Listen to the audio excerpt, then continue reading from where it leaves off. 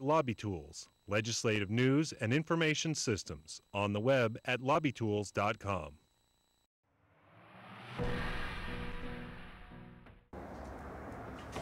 Besides this fitting doorbell and the Southern Rock, all was quiet Monday at the Way Out West Country Boutique. Just a few days ago, a stampede of shoppers were rustling up deals on boots, belts, and all the other fixins the store offered on Black Friday. We opened at 8 o'clock, steady all day.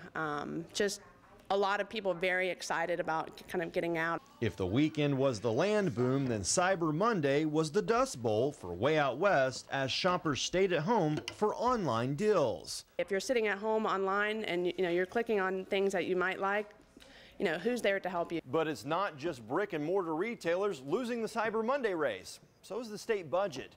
It relies on sales tax to pay for everything from schools to prisons. Online stores with locations in Florida collect the 6-cent tax, but retailers outside the state normally don't.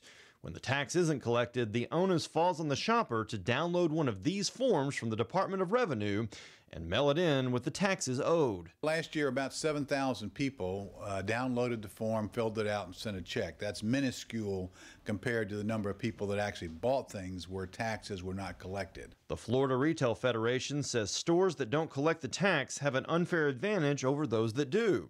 They're asking state lawmakers to streamline the tax code to make it easier for online shops to know what to charge.